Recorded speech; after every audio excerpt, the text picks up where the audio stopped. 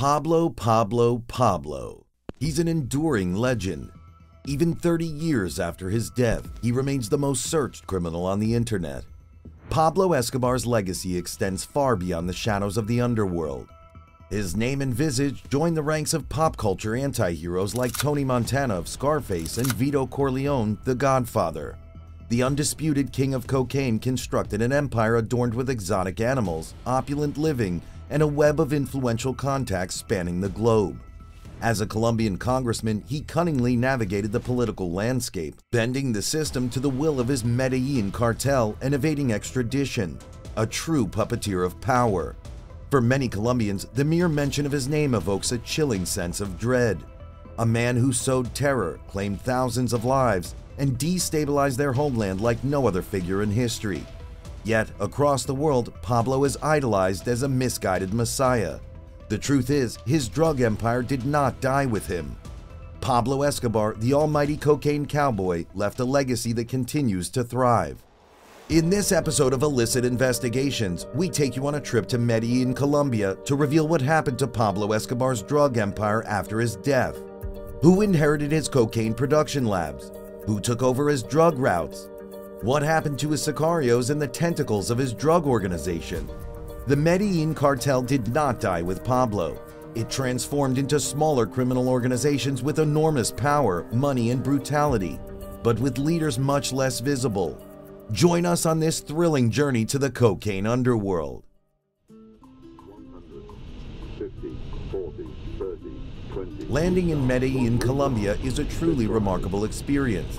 The breathtaking landscapes, warm-hearted people, recognition as one of the world's top flower producers, and its role as a hub for innovation and entrepreneurship in Latin America all contribute to the city's distinctive charm.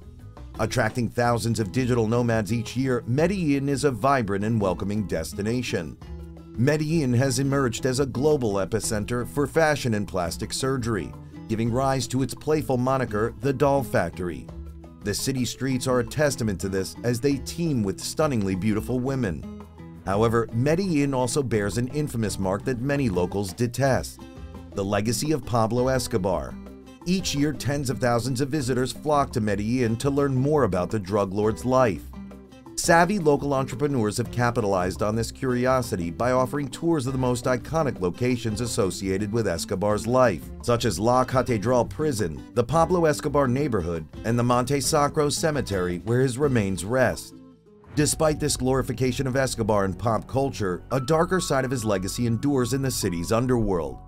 La Oficina de Envigado, or the Envigado Office, a criminal organization created by Escobar, continues to control drug sales, money laundering, prostitution, and various illegal businesses in Medellin. The Envigado Office has been a prominent cocaine supplier for major Mexican criminal organizations, such as the Zetas and the Sinaloa cartel, and even for Lebanon's political party and terrorist group Hezbollah. The Chapitos, sons of Joaquin El Chapo Guzman, have also sought refuge in Medellin under the protection of the Envigado Office. This organization serves as a stark reminder of Escobar's enduring heritage.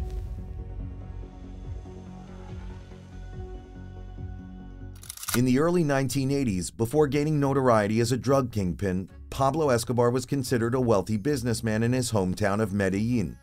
He was often seen in public with a group of bodyguards, but there were no suspicions about the origins of his wealth. Escobar transitioned from being a car thief to a drug lord, but in those years the Colombian government didn't have much information about him. However, the DEA was already monitoring his movements. I was in Colombia from 1983 to about 1986. I was the resident agent in charge of the Medellin office, and when I got there, DEA had very little information on Pablo Escobar, and I was able to develop informants where we were able to identify associates of Pablo Escobar. We were able to identify family members. Pablo Escobar was an avid soccer fan, with Atlético Nacional, Medellin's most popular team, being his favorite. During his time in La Catedral Prison, he organized soccer games and received visits from Colombian national team stars such as René Higuita. Sometimes I would go to soccer games in Medellin, and I would sit, maybe about 5 feet away from Pablo Escobar.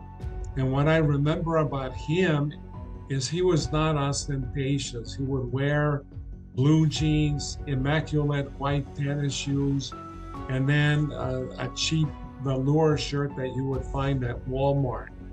And then members of his security or his sicarios, they looked like a regular gang that you would find anywhere in the United States, in Miami or Los Angeles or what have you. Pablo's love for power led him to create an armed wing of the Medellin cartel, which was in charge of recruiting and training hitmen in the impoverished neighborhoods of Medellin, also known as comunas. The primary objective of this group was to serve as a debt collection agency for Escobar, maintain control of all illegal activities throughout the city, and target police officers and spies during the war against the Colombian government. Envigado, a municipality adjacent to Medellin where Escobar grew up, was where the organization was formed, leading to its name, the Envigado Office. In Colombian underworld slang, the term oficina or office refers to a small criminal organization dedicated to various illegal activities such as debt collection, assassination, money laundering, and drug trafficking. However, the Envigado office has been anything but small.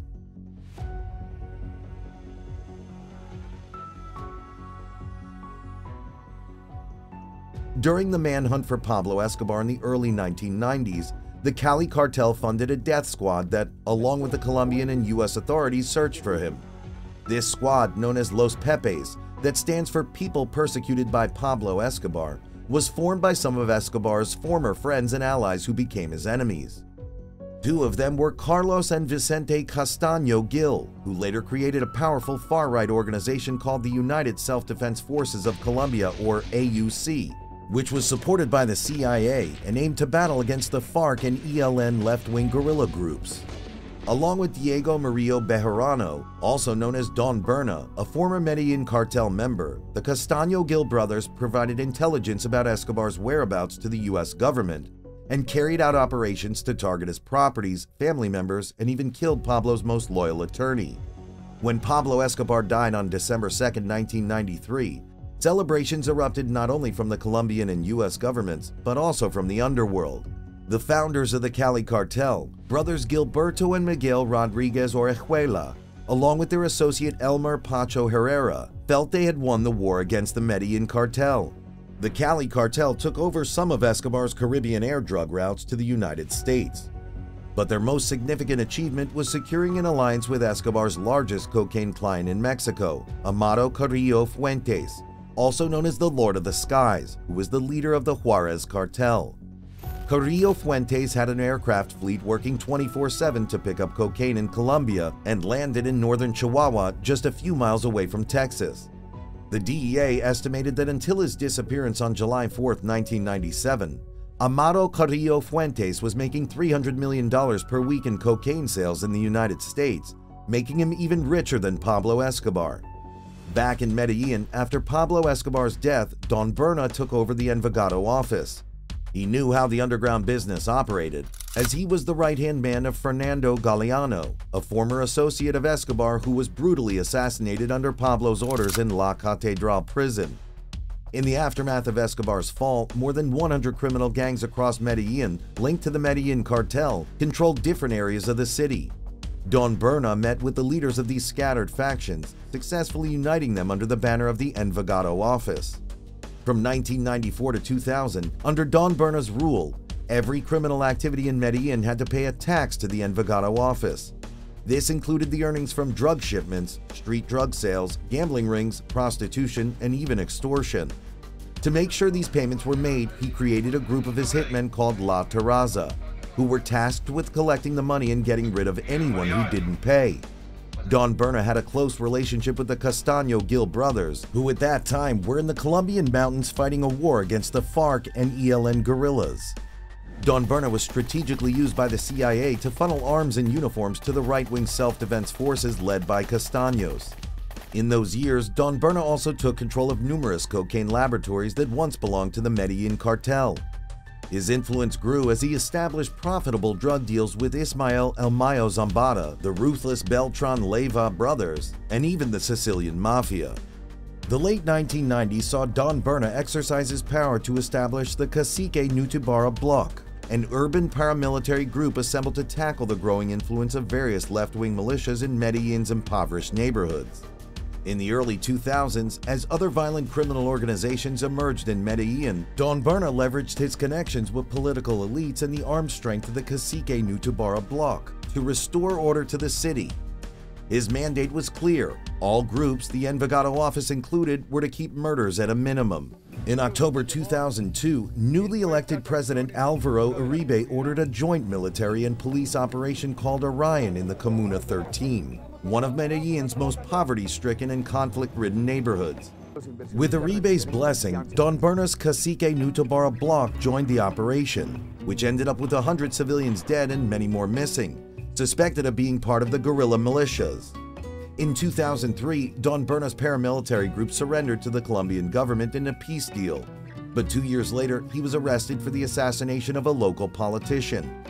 In 2008, Don Berna found himself extradited to the United States for drug trafficking, where he accepted guilt and now resides in a prison cell until March 2031.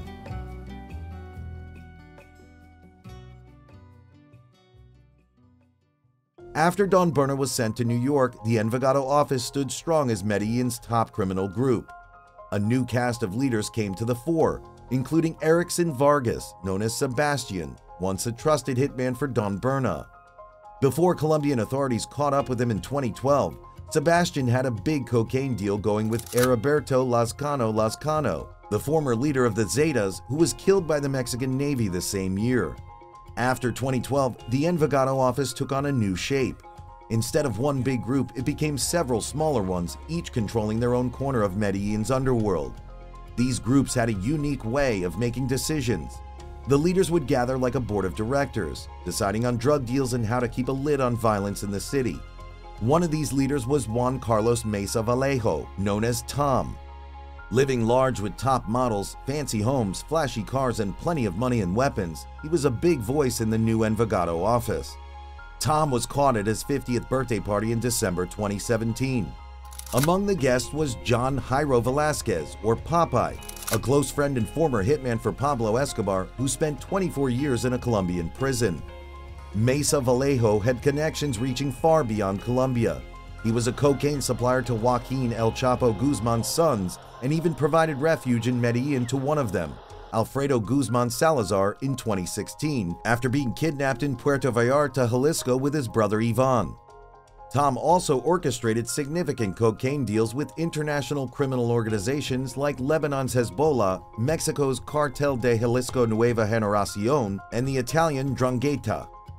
In recent years, several members of the Envigado office have been arrested, and some have been even extradited to the US.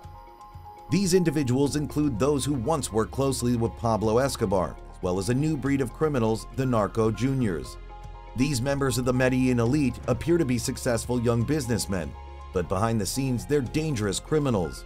One such individual is Sebastian Murillo, known as Lindolfo, captured in 2018, who was married to a renowned Colombian model.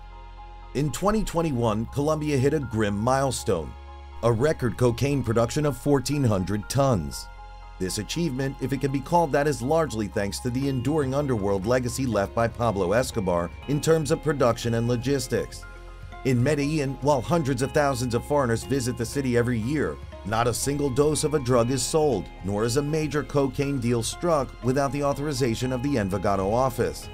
This organization, once Pablo Escobar's right hand, still pulls the strings in the city's underworld. This is Illicit Investigations. Subscribe now to our channel to go beyond the headlines.